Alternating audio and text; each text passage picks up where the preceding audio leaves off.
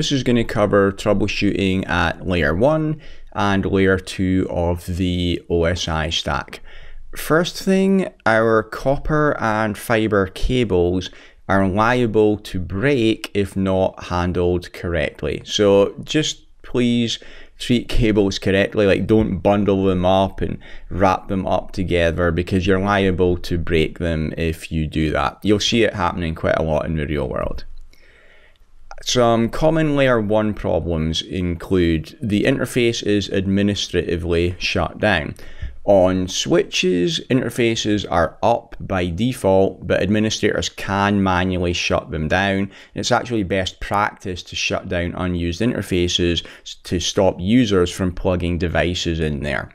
On routers, interfaces are shut down by default. So if you configure an interface on a router, remember to do the no shutdown command. Next one, if the cable is disconnected on one or on both ends, then obviously you're not going to have any traffic going through there.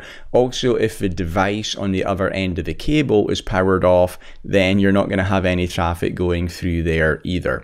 Other things, broken connectors can cause loose connections.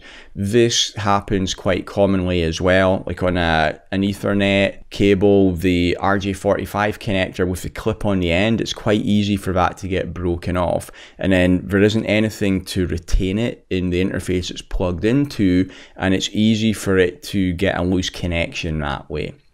Also, bent or stretched cables can break the internal wires or fibers.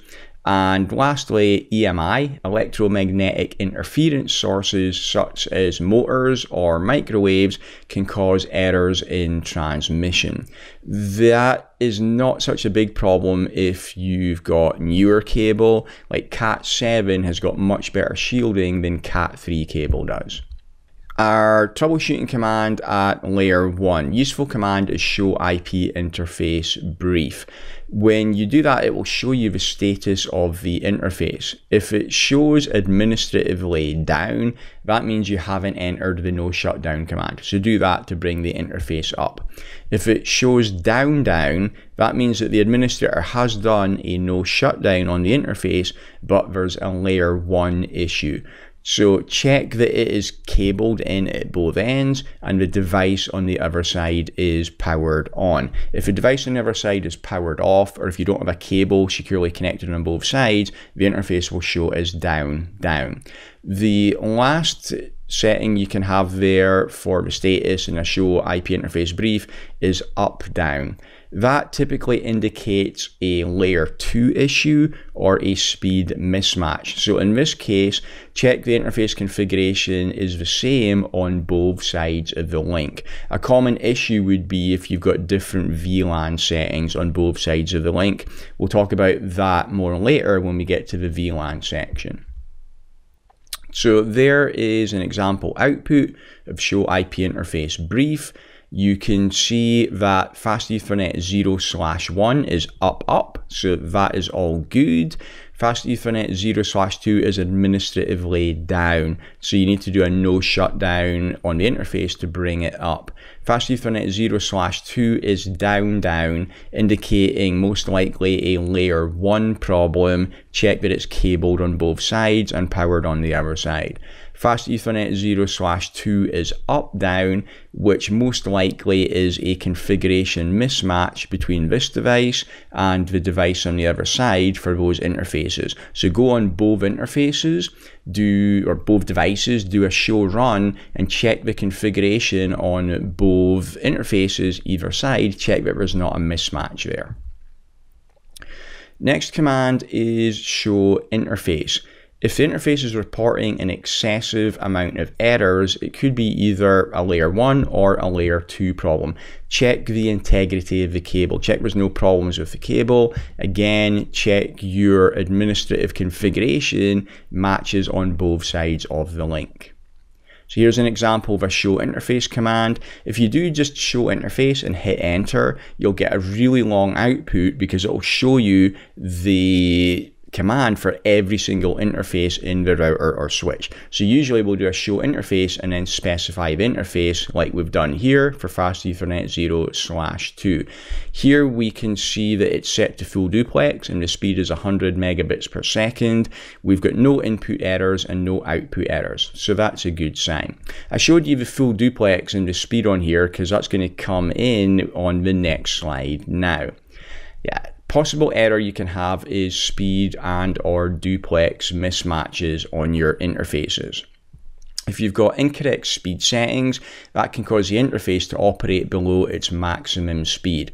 For example, if one side is set to auto and the other side is set manual, or if both sides are set to auto and it doesn't manage to negotiate correctly, that can cause an incorrect speed setting where it's going to run below the optimal speed.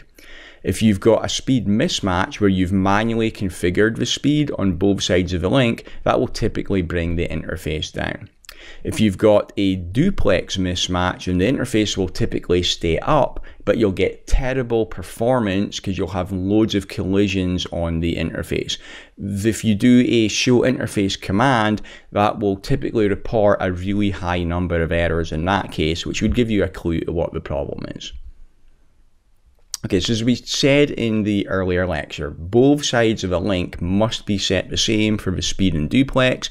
Either set both sides to auto or manually configure both sides. Now, you don't need to do that for all ports. So for example, in one switch, maybe port 1 is set manually and the device on the other side has to be set manually. Maybe port 2 is set auto, the device on the other side of that link should also be set to auto.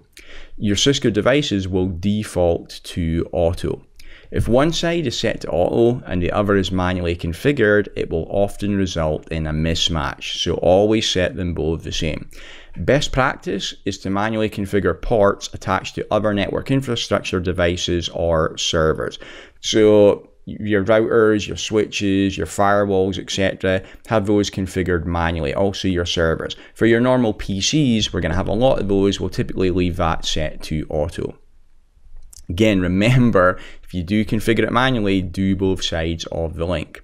If a device has issues with auto-negotiating speed or duplex, then manually configuring both sides will normally solve that problem.